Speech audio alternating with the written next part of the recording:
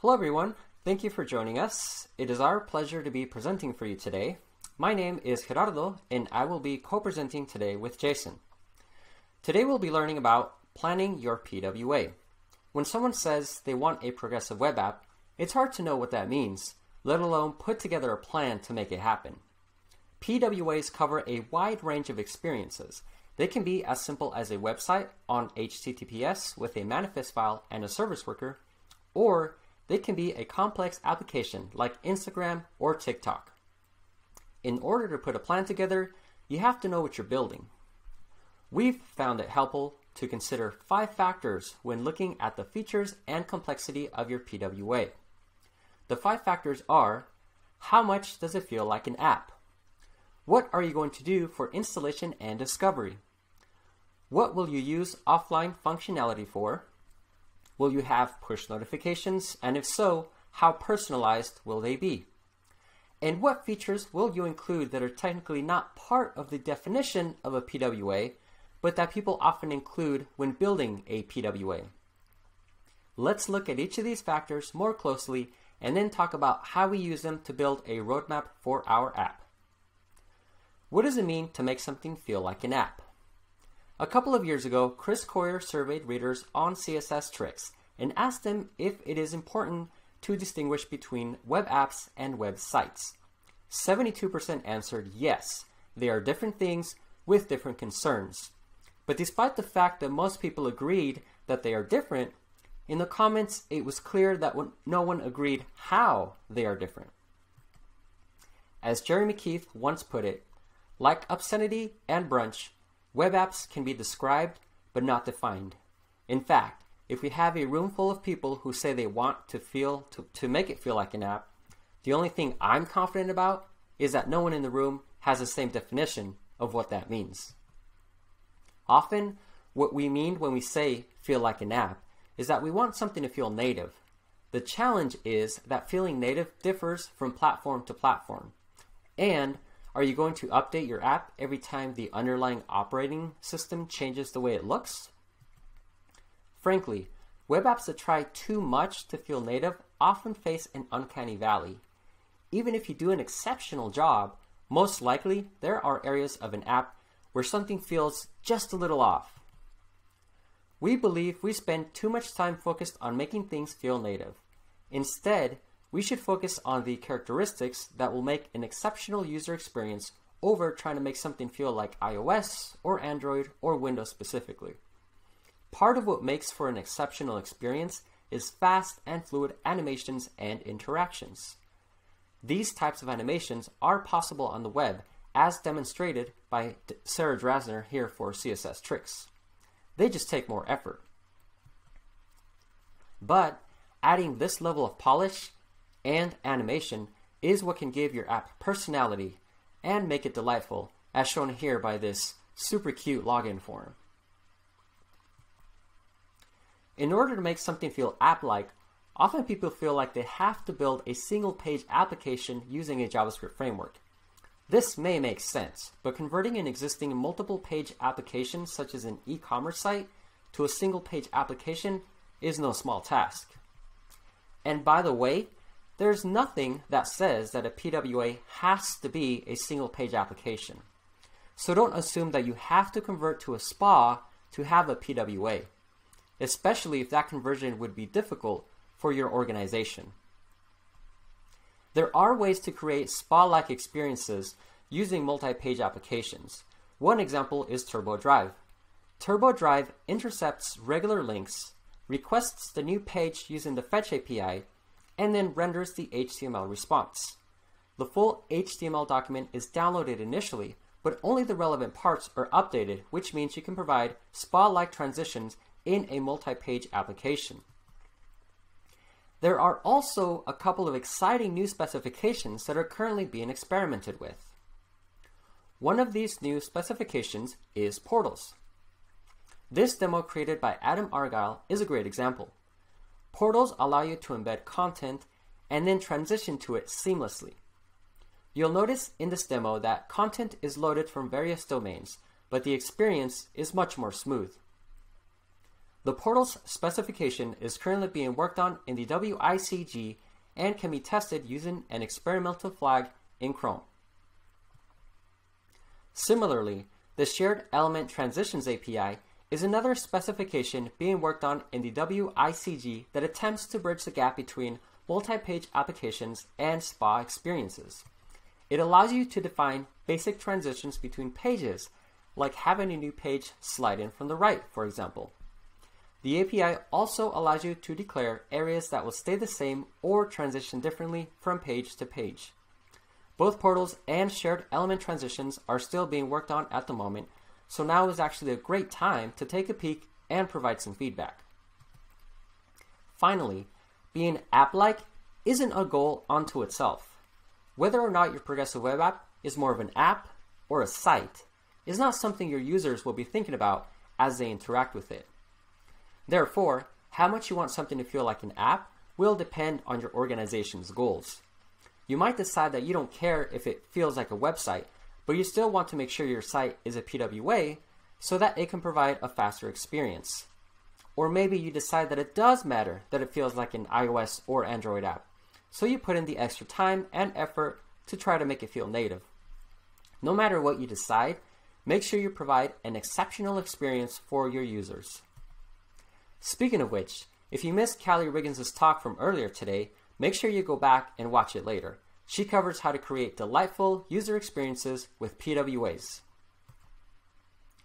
The second factor in your PWA plan is installation and discovery. The first thing you should concern yourself with is the Add to Home Screen install prompt. For some browsers, you don't have to do much other than meet a minimum PWA criteria, and the browser will ask users if they want to install your app. That criteria may change over time, but even if it stays the same, you should still consider suppressing the prompt until you are fairly certain a user is likely to say yes. Doing so can greatly increase your conversion rate. What about app stores? Well, the great thing about PWAs is we don't need app stores. But if you do want to get into an app store, you can with some additional work. For Android, you can use Trusted Web Activities to put your PWA into the Google Play Store, and you can use Bubble Wrap to make the TWA process easier, or you can use PWA Builder, which helps you get your PWA ready for both Google Play and Microsoft stores. Apple's app stores don't support PWAs without using a wrapper like Capacitor. Apps that are simply wrappers for a website will be rejected by Apple, so you should look for ways to progressively enhance your PWA with native capabilities that make sense. If there's nothing that makes sense, understand the design bar is higher, so make sure your app experience is exceptional. And if you missed it, Micah spoke immediately before us on how to bring your PWA to app stores. Be sure to check it out later. Important to note, if you do submit your app to an app store, you have to play by the App Store rules, including things like giving the App Store a cut of your purchases. So make sure you're considering the full implications of being in an app store. And remember, you don't have to be in an app store to be found. Because a PWA is your site, normal web marketing applies. Pausing for a moment though, I find it a bit odd to define when a PWA is really installed. Let's take a look at a typical user flow to show you what I mean. A bunch of people find out about your site either through a search, social media, or your marketing. Finding your site is a big deal, so congratulations. While they are browsing your site, the browser downloads a service worker, it installs behind the scenes, and starts running. At this point, your site is now a PWA. You can support an offline experience, push notifications, the payment request API, WebAuthn. You can use whatever web technology makes sense. At some point in the future, the user may decide that your PWA is useful enough to install the icon on their home screen. But even if they don't, you can still do everything else with your PWA. The only thing the home screen installation really does is add an icon. So why do we spend so much time focusing just on that little part when there's so much more to consider when accounting for the entire experience? Remember, not everyone will add your PWA to their home screen, but every visitor will install your PWA once the service worker is installed. So again, there is a continuum. We've had clients on both ends of the spectrum. Some clients didn't want people to be prompted to install the PWA, and we've had other clients who felt being in native app stores was critical. And now I'll pass it over to Jason, who will talk about the third factor, offline mode. Thank you, Gerardo. The third factor is what you use offline for. At minimum, you should use caching to improve the performance and provide an offline fallback page. In fact, Google was planning to make a fallback page part of the criteria for installation. They put this plan on hold, but you can be certain that something like this will be a requirement in the future. The next easiest thing to do for offline is to cache pages as people visit them. That's what we do at Cloud4 because we don't know what articles someone is going to want to have access to offline. As someone visits pages, we cache them. If they're offline, they can still read those pages. If they hit a page that isn't cached, we let them know. Offline functionality can get much more complex. Todoist tackles one of the toughest offline challenges, which is the ability to have multiple devices editing the same content while offline. They do this both in their progressive web app and in their native applications. And reconciling conflicting offline edits is tough to do.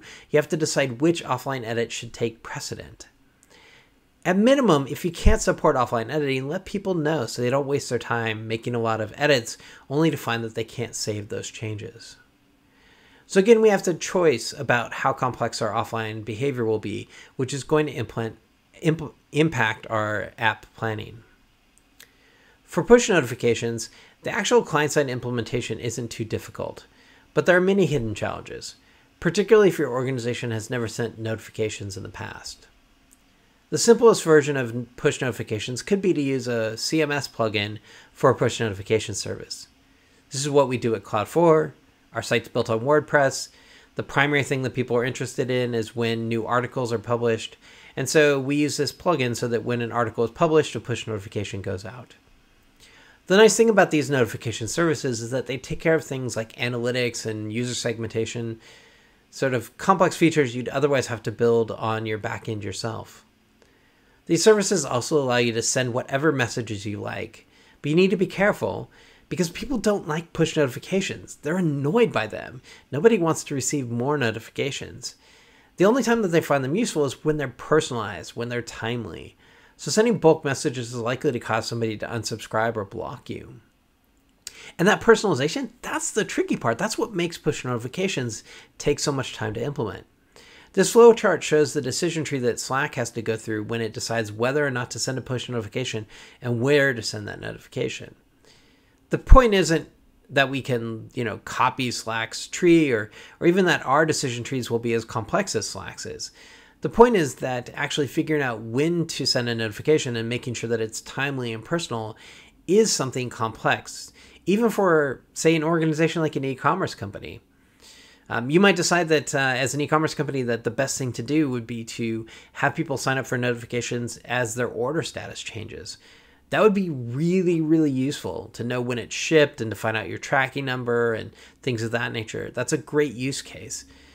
But if your order processing system isn't set up to have events that you can hook onto to send notifications from, it's probably going to take quite a bit of work to add that into your backend system. So remember, you don't need push notifications to be a progressive web app, and your business model and backend will likely have a bigger impact on your push notification complexity than the PWA itself. The fifth factor is a bit of catch-all for all the things that aren't technically part of a PWA, but that we often hear people talk about all the same. For example, Pinterest uses the Credential Management API to log people back into their PWA automatically. Supporting that API and its extension in WebAuthn can allow people to log in using biometric data like fingerprints. And speaking of fingerprints, the Payment Request API lets people buy things more easily via Google Pay, Apple Pay, similar services.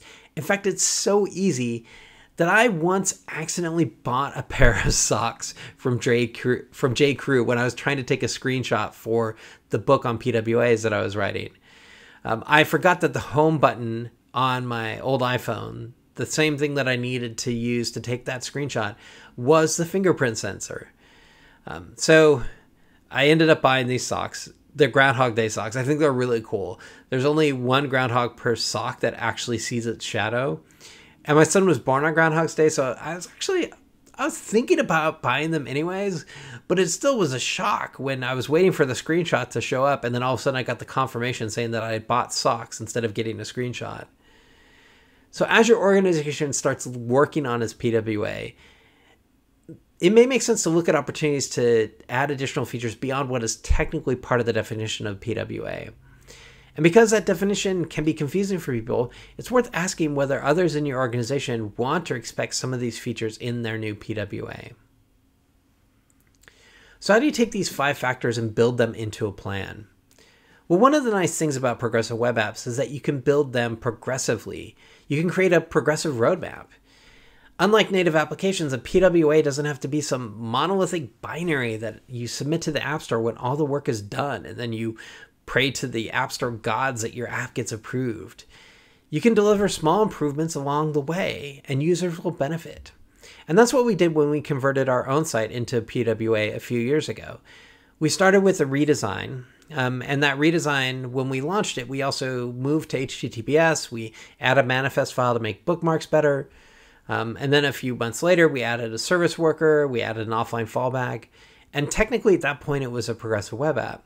But we kept working on it. We added offline pages, and we added an offline indicator, we improved some performance, then we added push notifications and did some additional performance improvements, and finally we announced that it was a PWA. But we haven't stopped. We continue to improve it, and as a matter of fact, we've got a new site that's in the works and hopefully will come out in the next couple of months. The point, though, is that at each one of these releases, we were actually providing value to users. Our website got better for the people who visited it, even when it wasn't fully a progressive web app yet. So every progressive web app roadmap will be different, but we try to look for ways that an organization can incrementally build towards a PWA. To start, you need to know where you're going, and that's where the 5 factors come in. Gather your team together to figure out what your ideal progressive web app would be. For every organization, where they fall in the continuum for these 5 factors will be different. And if we could recommend one more thing while you're in the planning phase, it would be to get some benchmark measurements of performance and conversion before you start your work. Being able to prove the work you're doing is improving the bottom line will help build momentum in your organization when you need to take on the cost and sort of the pain of building more complex features. After you've got your direction set, you should assess your site to see if there's any technical debt that needs to be addressed.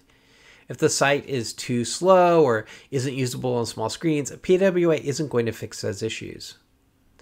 Next, you might build a baseline progressive web app by adding a manifest file, a service worker, and an offline fallback. Then we recommend looking at front-end additions. We suggest this because oftentimes it becomes much more complex when you include other teams inside your organization.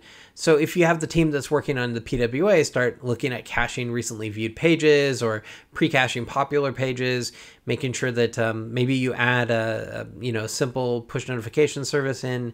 You can do those things without involving too many people.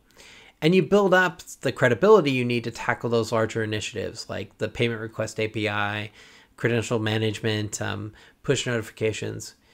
The great thing about a roadmap like this is that once you're past the planning stages, you can release those improvements incrementally, and each one provides value to your users. In fact, that's the thing that I like best about progressive web apps.